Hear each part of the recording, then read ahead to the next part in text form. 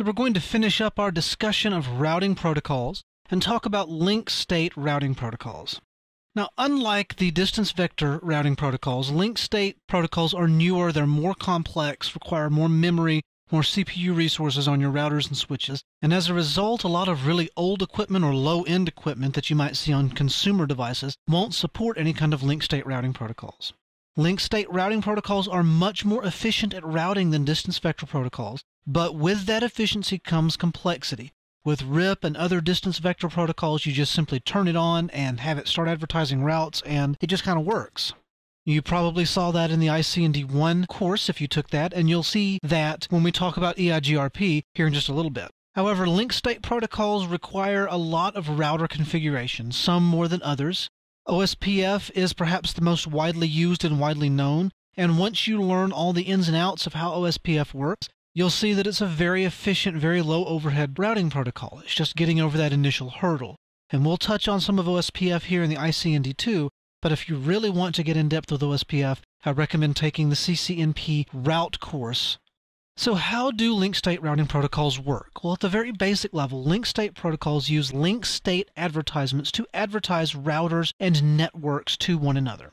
The router LSA advertises the router itself. It advertises all the interfaces, IP addresses, link state of all of the interfaces on the router, whether they're up or they're down. The link LSA is an advertisement for a subnet and all the routers on that subnet. Now, when a router starts up, the router floods router and link LSAs to all of the neighbors that are connected to it, which is generally all of the directly connected routers and switches if they meet the neighbor criteria. Those neighbors then forward those link state advertisements on to their neighbors in turn, and so on and so forth, until all the routers in the router domain have heard the link state advertisements from this newly brought up router. Now that might seem a little bandwidth intensive, and it is in some cases. However, link state routing protocols ask the neighbor router, hey, I've got this particular LSA for this router or this link. Have you heard about it already from another source? And if the neighbor says, yes, I already know about that route, thank you very much, then the sending router says, oh, no problem. I'm here if you need me. That one mechanism right there is really responsible for preventing flooded LSAs and LSAs just looping over and over and over throughout the network. So that's what happens when a router starts up. Once all of the LSAs have flooded throughout the network, basically all the routers say, yes, I know about all of these routes, I know about everything on the network, then each router builds a copy of the link state database. It does this by running the Dijkstra shortest path first algorithm. That's a mathematical algorithm that, quite honestly, is too complex to put in this course because it just looks horrendous when you look at it. But honestly, unlike EIGRP, most people don't care about the math behind the SPF algorithm. They just care about what pops out the other end. Honestly, the SPF algorithm works kind of like a human being reading a map, trying to find the best path to a destination. And we all know the adage that the shortest route between 2 points is a straight line. However, if you think about a map that you might have, that's not always the case. For example, the shortest path between 2 points in your local city might go over a toll road or a two-lane road, and so I'm going to take this path that has more bandwidth, i.e. a 4-lane highway, as opposed to this dirt road through someone's cow pasture. And that's essentially what the SPF algorithm does. It considers the router that it's running on as point A and calculates all the paths to all of the networks that it knows about on the inner network, and then figures out which one of these is the best. Now, OSPF uses cumulative link cost, kind of like spanning tree, to be honest.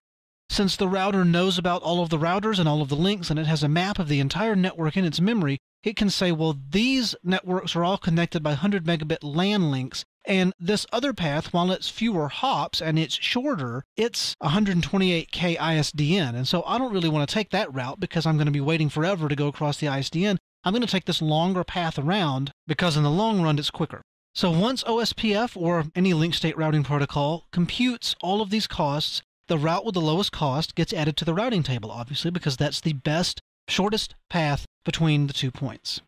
So now we have a functioning, stable network. We have all the routes learned by all the routers in the routing domain, and under normal operation, each router refloods all of its LSAs every 30 minutes.